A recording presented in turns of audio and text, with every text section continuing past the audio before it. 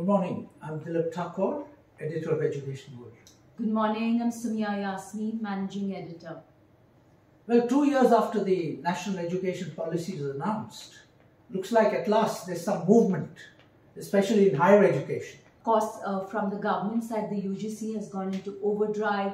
It has announced, several, initiatives to implement the national education policy, including the, academic bank of credits. It's also introduced dual degree programs, multiple entry and exit options, and most recently allowed foreign universities to set up campuses, physical campuses within India.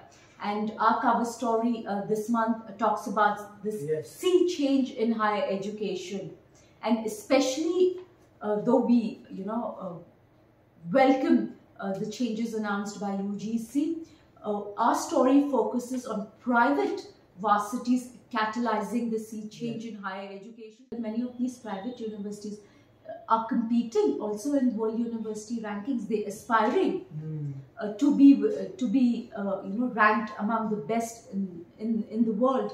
Universities. And that's what's really created.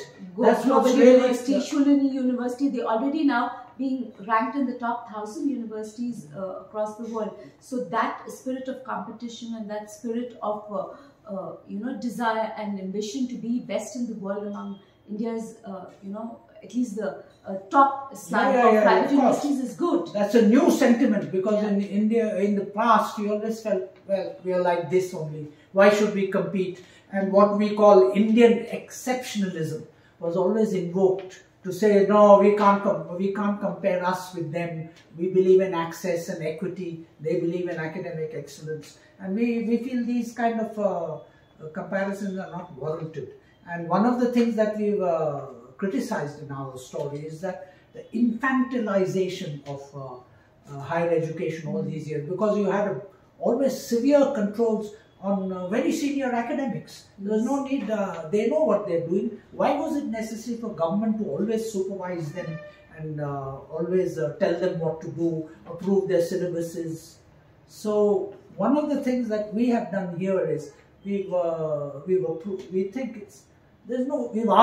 that there's no need for such a big supervisory structure, especially for higher education. Yes, they should be given. I mean, to be the best, you need to have autonomy in everything. In in your curriculum design, in financial autonomy, autonomy to appoint whoever you want, autonomy to have your own admission processes. Autonomy is the prerequisite of being the best in the world. Of excellence, indeed.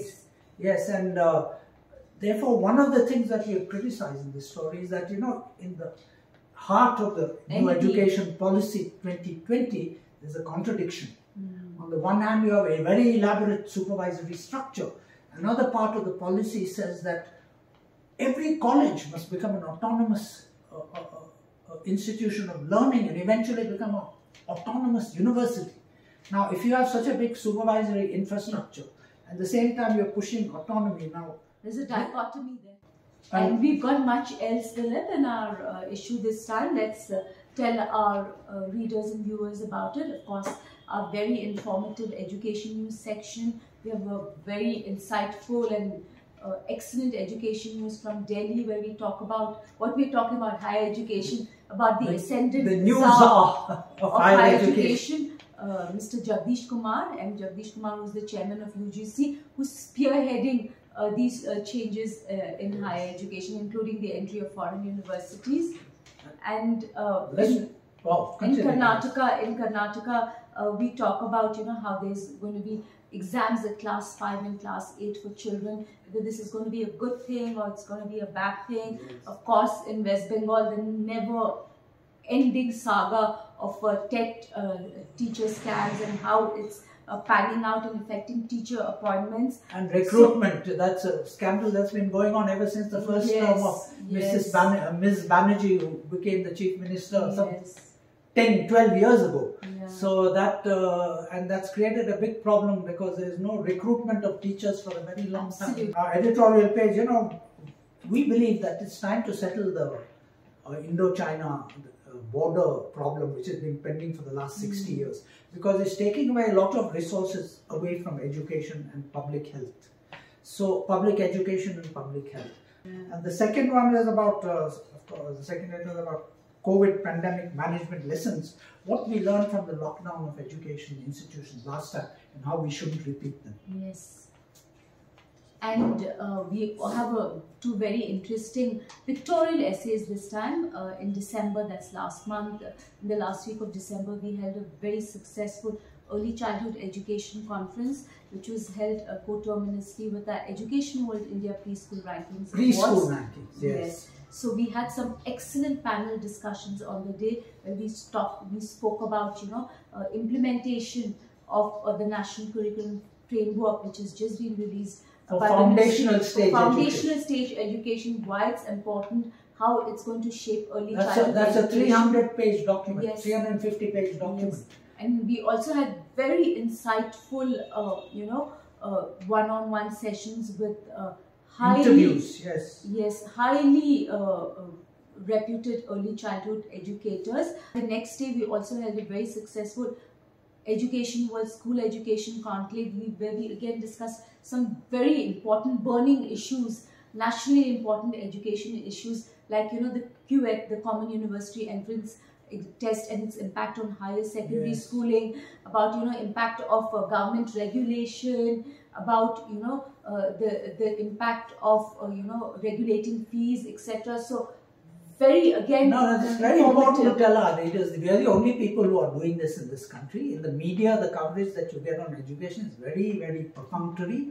It skims the surface. Now, obviously, lay people are not going to read this, but certainly practitioners of education, teachers, school leaders, etc., have to pay more attention to these issues. Because one of the great problems in India is that the academic community is like totally divorced from policy formulation process, which is not a very healthy thing for an education system. On those same lines, Dilip, again, two very good, intelligent essays written by Dr. Supendra Kulkarni, the former press advisor to Atal Bihari Vajpayee, has written an excellent article reiterating what you say in the on China. Why India and China must resolve the border conflict, and why these two great civilizations must become friends again. And in our teacher to teacher column, we have a very, very excellent essay written by a US-based educator on why it's time to transition to agile classrooms, and a great people section where we have profiles on the movers and shakers of Indian and international education. So we have Sean Covey there. We have he's the son of the famous 7 Habits. Mr. Stephen Covey, and how he is is popularizing his Leader in Me program in India.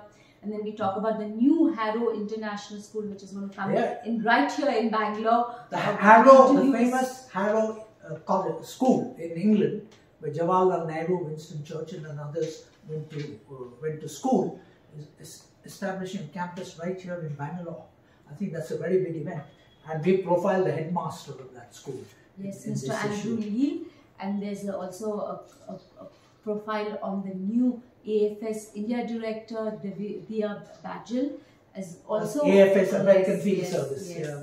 And we also have our EducationWorld January India Preschool Rankings this time, where a jury of eminent educators have selected India's top 10 preschools, which have nominated themselves for several category of jury awards. These includes future ready preschools, categories such as campus design, innovative pedagogy, best technology integration, nature friendly preschools, design thinking leaders. I think it's important to tell our viewers. So these are preschools with doing things which are novel. Yes, indeed.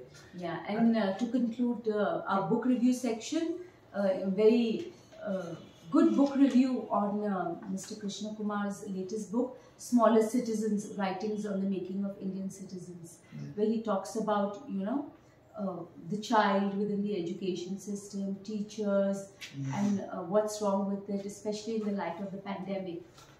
I had a very interesting book by my friend Jerry Rao, the famous former Citibank Emphasis CEO, he who's a champion of private enterprise, he advocates that we should relook at Gandhiji's trusteeship concept, where the rich generate and hold their wealth in trusteeship for poor, for the benefit of society. Then, of course, our most popular page, the postscript page, where we talk about, in Karnataka, there are a lot, and other parts of the country, there are a lot of adults, uncles and aunties, who are real killjoys, who are like making life misery for younger people. I think they should sort of take their foot off the accelerator a bit. And then we talk about the soft power opportunities of Indian cinema, new Indian cinema, old Indian cinema, which is very, very popular in other parts of the world. In fact, recently there was an interview with the president of Guyana, which I saw on television, which Guyana, by the way, has an Indian majority population. And they are really sold on Indian movies. So it's a great opportunity there. And the other thing is we also do a write-up on one Mr. Ramesh Kumar, who resigned from NDTV before Mr. Adani took it over, on the assumption that Mr. Adani only took it over to make sure that he exited from the case of a rather runaway ego. Anyway, that's Education World for you all. But as usual, before we go, a very interesting cover story again in Parents World, where we talk about and we advise parents how you can protect children from the dangers of the dark net. Internet. The internet is a wonderful invention, but it has its dark side. It can be a blessing and a curse. Can make life miserable for a lot of young people. So we've given some very good advice to parents from cybersecurity experts, from child psychologists, child experts, who say how you can protect children from the dangers of the dark net. Yes, well, that's all. Till next time. Thank you.